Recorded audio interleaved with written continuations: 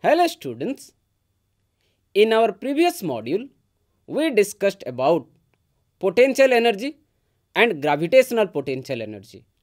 And so far in this chapter, we have discussed about work and different form of energy and how work done gets converted into energy inside an object. We have also discussed about the mechanical form of energy, that is your kinetic energy and potential energy. So here at this point, a simple question to all of you. In our everyday life, we come across various form of energy. So think of a situation where you are using electrical energy. So we know electrical energy we are using for lighting of our bulb, for running of your fan, TV or any other electronic gadgets. So in that case we see that electrical energy is getting converted into either your light energy or it is converted into heat energy. Now when this process is occurring, can we say that at the beginning of the process and at the end of the process, if you talk about the total energy of the entire system and the entire process, is there any change? Although the form of the energy has changed, can we say there is a change in the amount of energy? The answer is no. The amount of energy cannot be changed. That's what we know it as conservation of energy. And that states that energy can only be converted from one form to another. It can neither be created or destroyed. The total energy before and after the transformation remains the same. So to prove this, that energy remains constant, we will look at a situation, an example. So if you look at the picture, we have a building. Let's the height of the building be h, and we have lifted that ball to the top of that height of the building, and from there we'll release that ball. Now dear students, think, the height of the building is h, that means the ball has been raised to a height of h. That means there has been an increase in the potential energy. So when the ball is at the height, at the topmost height, we can give the potential energy of that object to be your mgh. Let's denote it, that position, as your position A. Suppose we denote it by position A. At this position, the potential energy will be highest, the kinetic energy will be 0. You must be thinking, why the kinetic energy is 0? Because at this point, the velocity of the ball is 0. We have not allowed the ball to fall. We have only raised the ball to a height of h. Hence, the potential energy will be is equal to mgh. M is the mass of the object, g will be the acceleration due to gravity, and h will be the height of the object. Now, if you allow the ball to fall, suppose it comes to a position of B, the height of that ball right now from the ground, if you take, it is less than h. That means if the height has decreased, the potential energy has also decreased. So reaching the height B, the object has reduced its potential energy. But from coming point A to B, it has acquired a velocity for which there is a increase in its kinetic energy. So the decrease in potential energy and the increase in the kinetic energy becomes equal. So we can say at point B, if you take the potential energy and the kinetic energy, the total will give us the initial energy. That means we can say here the energy is also constant. Because when you allow the ball to fall under gravity, under the force of gravity, at that time it will achieve certain amount of velocity. So as it achieves certain amount of velocity, we can say that there will be some amount of kinetic energy in that ball, and we will represent it. Suppose the velocity is v, then we will represent the kinetic energy as half into mass into the square of the velocity, half mv square. Now there is a decrease in the potential energy but increase in the kinetic energy. Let's allow that ball to fall again from the point B to a point C on the ground. Let the ball comes back to the ground and let's indicate it with the position C. Now at the position C on the ground, the height of the ball from the ground is 0, and we take the potential of an object on the surface or on the ground as 0. So here at this point the potential energy becomes 0, but the kinetic energy becomes the maximum or the highest. Before coming, just hitting the ground, when the velocity, the ball has not come to rest, just touches the ground, the velocity will be maximum, and that we know from laws of motion. Velocity will be maximum. So we can say the energy which is there in the ball is nothing but the kinetic energy, and we can say it is half mv square. So now if you see, the entire potential energy has converted into the kinetic energy. So here at this point, if you see, at the topmost height h, the potential energy is maximum and the kinetic energy is minimum, that is 0. And at the ground level, the potential energy becomes 0, but the kinetic energy becomes maximum. So if you take the sum of this potential energy and the kinetic energy, that will be remain always constant. That means at the beginning of the process and at the end of the process, the total energy remains conserved or constant. There is no change. That means energy cannot be created nor be destroyed. It cannot increase, it cannot also decrease. It can only be transferred from one form to the another form. Here in this case, the energy has transferred from potential energy to the kinetic energy. I hope all of you understood what is law of conservation of energy and how the sum of the potential energy and the kinetic energy of an object remains constant during a process. So if you want to express it in terms of an equation, we can say that potential energy plus kinetic energy is equal to constant, that is mgh plus half mv square will be is equal to constant. Now dear students, it's time to solve a numerical related to your conservation of energy or related to this particular equation. So here is the question in front of your screen.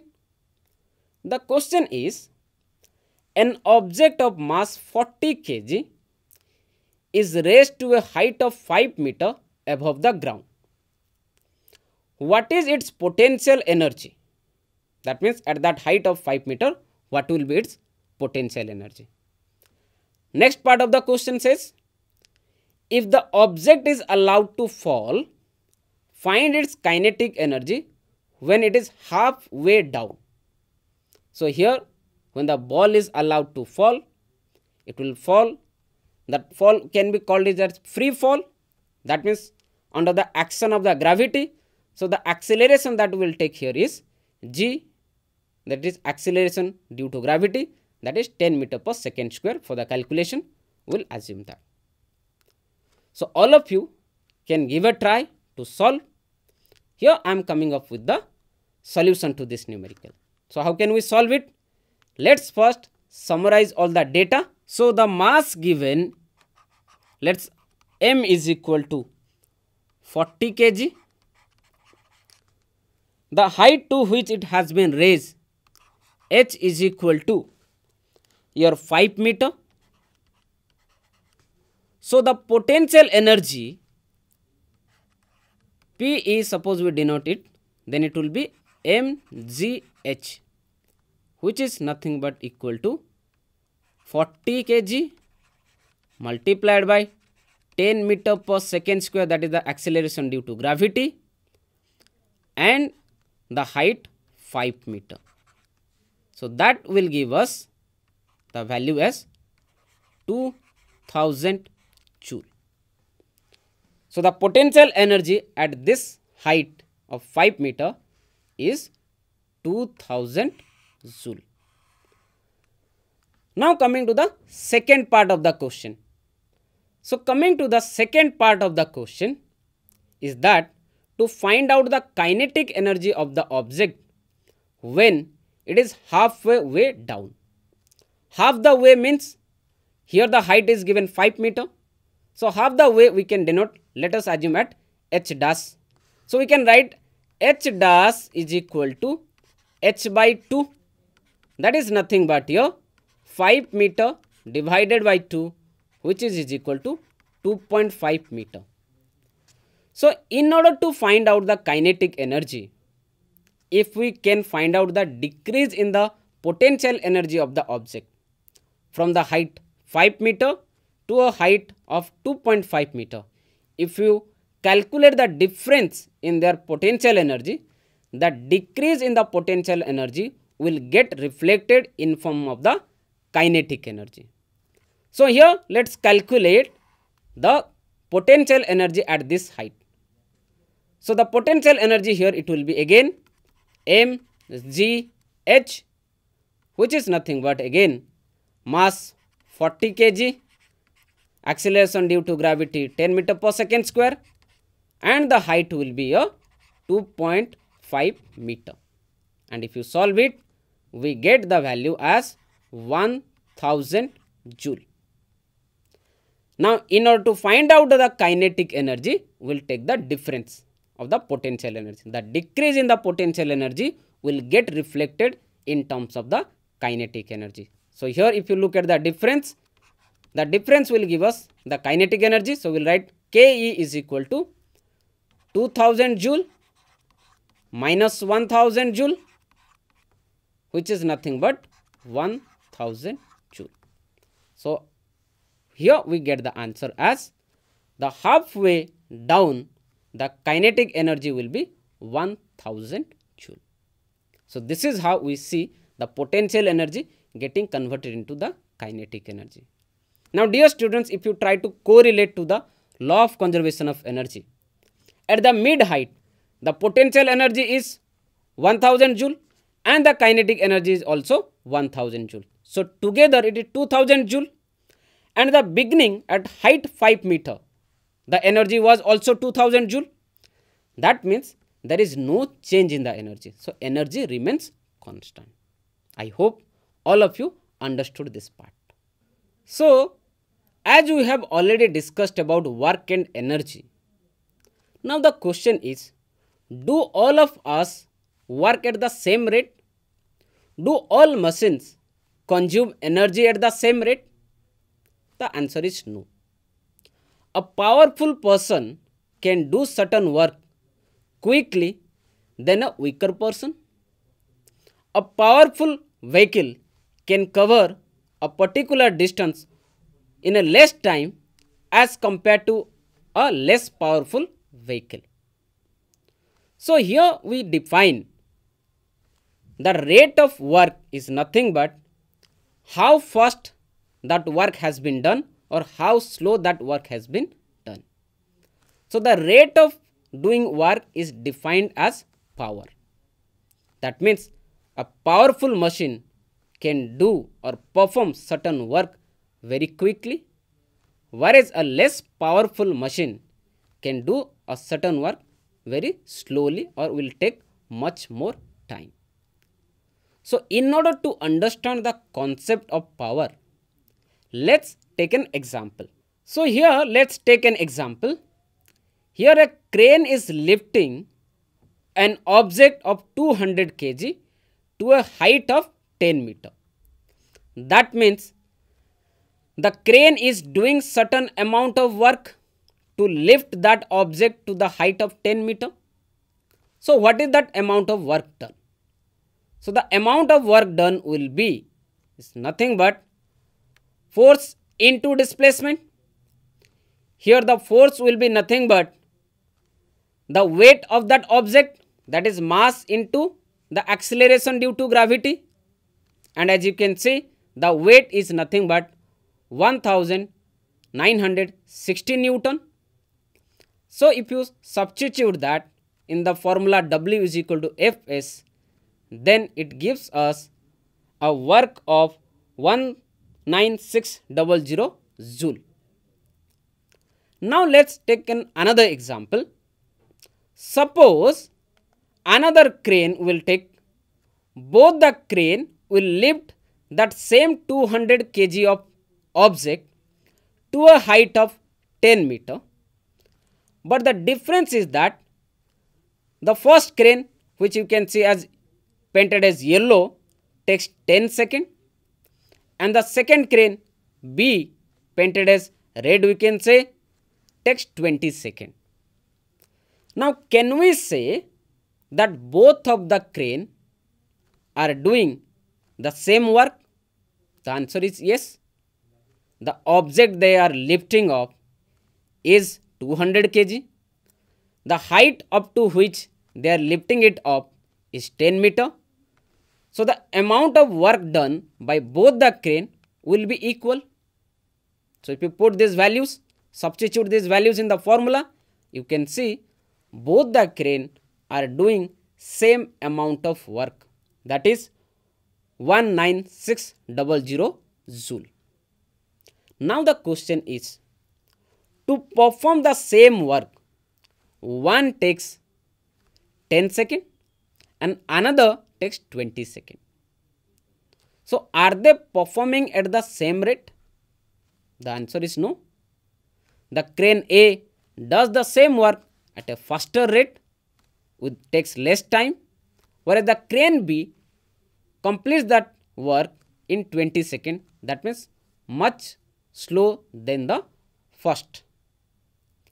So this expressing how fast the work has been done, we introduce the term power. And what will be the power here in this case? If you substitute that value, that will be work done divided by the time taken. And in the first case, you will find the work done will be 19600 divided by the time taken 10 seconds. So the power will be 1960 joule per second, and in the second case it will be 980 joule per second. So the power for both the crane will be different as they are consuming different time. So here we can summarize this all, that power is defined as the rate of doing work or the rate of transfer of energy.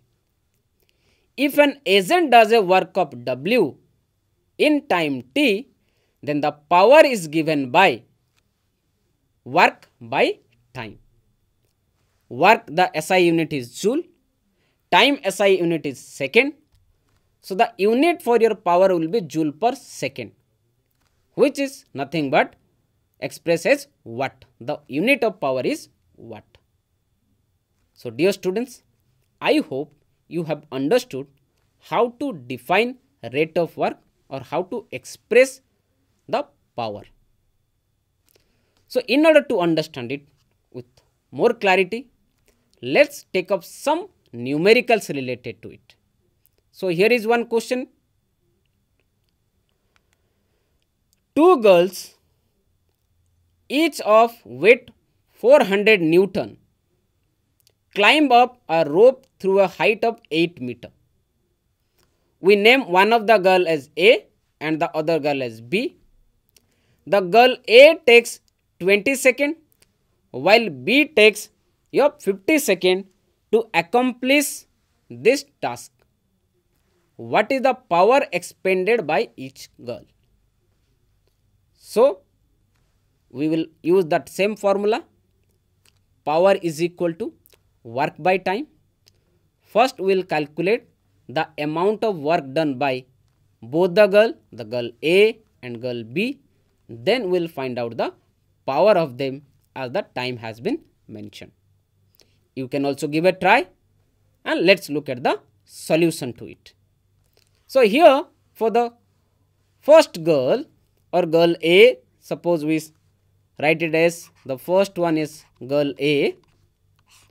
The force applied is nothing but 400 Newton. The displacement of is nothing but your 8 meter. That means the work done will be is equal to F into S. That means 400 Newton multiplied by 8 meter. That will give us a value of 3200 Newton meter or 3200 joule. This is for girl A. The same way we can calculate it for girl B, as the force applied is same, displacement is also same. So for the girl B also will have the same amount of work, which is nothing but 3200 joule. But the power will be different because the time taken by girl A is different and girl B is different. So let's look what will be the power. So for the first girl, if you see for girl A, the power we can calculate as P is equal to W by T. The W here we had calculated as 3200 joule divided by the time is your 20 seconds, and that gives us 160 watt. And for girl B, if you want to calculate the power, so let's denote the power of the girl B as PB, that is nothing but work by time. The work done was 3200 joule divided by the time taken by girl B is 50 seconds. So the power will come it as 64 watt. That means if you compare the power of girl A with power of girl B, both of them are doing same work. The power is different. Power of girl A is more as compared to power of the girl B, because girl A completes the work in a less duration of time, hence power will be more. So I hope you understood and you are able to solve this numerical also. Next, let us take another numerical. Suppose a boy of mass 50 kg runs up a staircase of 45 steps in 9 seconds. If the height of each step is 15 centimeter, find his power. So, how to solve it? Mass is given. We can find out the force, that is nothing but mass into acceleration due to gravity. Number of steps is given, time duration is given, and height of each step is given. So let's solve this. Look at the solution. So here the force is nothing but mass into acceleration due to gravity. Mass was given as 50 kg. Acceleration due to gravity, let's assume as 10 meter per second square. That will give us a value of 500 Newton. Now the height of the staircase let be h. The total height be denoted by h. Each step is nothing but your 15 centimeter. So we'll express it as in terms of meter. So that will be 15 by 100 meter multiplied by the total step was 45. Hence the height, if you solve, it comes as 6.75 meter. The time taken to climb this particular height is nothing but your 9 seconds. So let's t is equal to 9 seconds. Now as you know, power will be is equal to work done divided by the time. So work done will be is equal to mgh, time is t. So work done will be is equal to mg, we have already calculated, it's 500 Newton, multiplied by the height is 6.75 meter, divided by the time is 9 seconds, and if you solve it, the answer that you will get is nothing but 375 watt. So the power of that boy to climb a steps of 6.75 meter height will be 375 watt. There are plenty of numericals given in your NCERT textbook, NCERT exampler. You can solve them. That will help to understand the concept in a better way. Now, in our everyday life also, we are using energy in our household, specifically if you talk about electrical energy. So the electrical energy that is consumed in our household by the use of different electrical appliances is a very large quantity. So in order to express this quantity, we cannot use joule. The unit joule is too small and hence is inconvenient to express a large quantity. So that's why we need a bigger unit so that we can express this large quantity of energy. And here we use that bigger unit, which is nothing but kilowatt hour. So how do we define it? How do we calculate that? So 1 kilowatt hour energy is used in 1 hour at the rate of 1000 joule per second.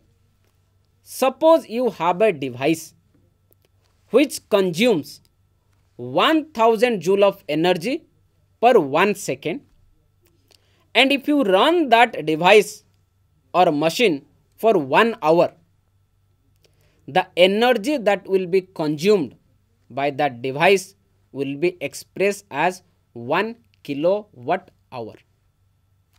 That means when a machine consumes 1000 joule of energy per 1 second, then the power will be 1 kilowatt. So the total energy that it will consume in 1 hour, that means 1 hour means 3600 seconds. So if you multiply that, 1 kilowatt is nothing but your 1000 watt multiplied by 3600 second, that gives you 360,000 joule, or we can express it as 3.6 into 10 to the power 6 joule. So that is the commercial unit that we use. And in commercial, we say 1 kilowatt hour is nothing but 1 unit.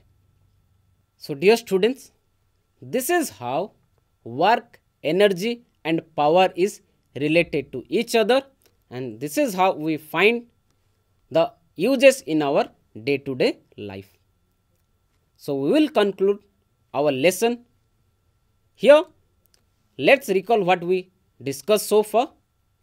We discussed how work gets converted into energy and stored in an object, how potential energy gets converted into kinetic energy, and how your potential energy and kinetic energy for a process which involves an object remains constant at the beginning of the process and at the end of the process. And we discussed about the rate at which work can be done. So before we conclude, let's take up the last final question for the module. So here is the question for you. An electric bulb of 60 watt is used for 6 hours per day. Calculate the energy consumed by the bulb. So it's very easy. The power is given 60 watt, time is given to you. So power into time is nothing but energy, because power is work by time, work is nothing but your energy. That means power is ultimately energy consumed in a given duration of time. So here we need to calculate the energy consumed by the bulb in 6 hours if the power is given to us 60 watt. So how will you calculate that? Let's look. So the energy will be is equal to power into time. Power is given as 60 watt multiplied by 6 hour. So if you want to express in terms of kilowatt hour, let's convert it into in terms of your kilowatt.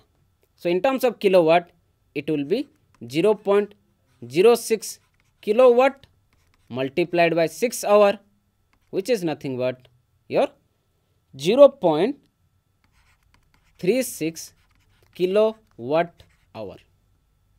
So the energy that will be consumed by the bulb in 6 hours will be 0.36 kilowatt hour. So dear students, read the chapter thoroughly, revise the concept, solve the numericals related to all this concept, and that will help you to understand this chapter in a better way. Take care. Thank you.